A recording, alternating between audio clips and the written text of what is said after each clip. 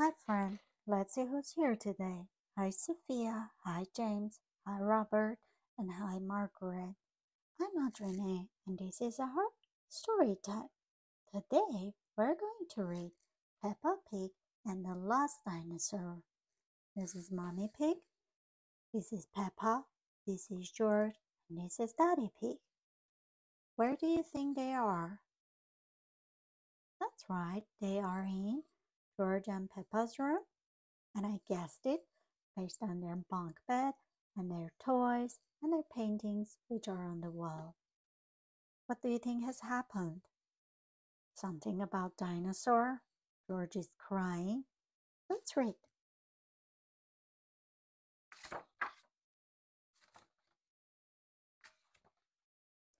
George loves playing with Mr. Dinosaur. He tosses him up. Mr. Dinosaur comes down. Up and down.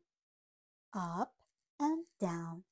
George would like to play with Mr. Dinosaur all day, but Mommy Pig is calling. Peppa, George, it's shopping day. Time to go to the market. The first stop is the fruit seller. Peppa tries an apple. Yum, she says. Mommy Pig buys a bag of apple. Did Peppa like a red apple or green apple? That's right, red apple. You like red apple? I do. At the cheese stall, George knows which one he wants. The stinky one. Daddy Pig sniffs the cheese. Oh my, he says. The cheese is too stinky for Daddy Pig. This is a blue cheese and it is very stinky, but some people love the taste. There are so many choices at the fish stall. It's hard to decide what to get. So Mommy Pig buys one of each. Peppa and her family get to Mr. Fox's stall just in time. It's raining. He has an umbrella for everyone. Time to go home, says Daddy Pig.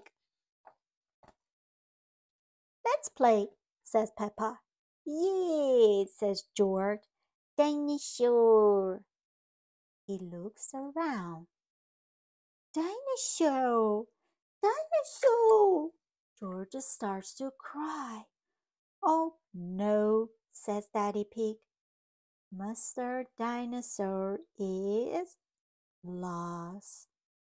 Have you ever lost your favorite stuffy or favorite toy? I'm good at finding things, says Peppa. I will find him. Peppa looks all around. Maybe Mr. Dinosaur is in the bathtub, she says. But Mr. Dinosaur isn't in the bathtub. I will look in George's bed, she says. But Mr. Dinosaur isn't in George's bed either. Maybe George dropped Mr. Dinosaur at the market, says Daddy Pig. Let's go to the police station and see if Officer Panda and Officer Squirrel can help. And George is still crying. He's so sad. Officer Panda and Officer Squirrel ask George many questions. Please tell us everything you can about your dinosaur, says Officer Panda. Use as many words as you like. Dinosaur, says George. There are so many lost things at the station. They have lots of different dinosaurs. There's a purple one, a red one, and a blue one. But they don't have Mr. Dinosaur. In the car, George is sad. But then he remembers something. Back at home, George runs to the yard. Everyone follows.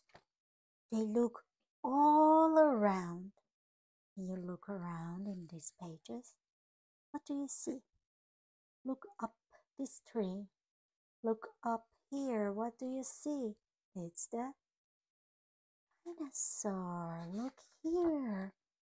Then something falls down from the tree and bonk! It's Daddy Pig on the head. What was that? Says Daddy Pig. Master Dinosaur, says Peppa. Dinosaur, says George. And that was the end of the story. I hope you enjoyed reading this book with me.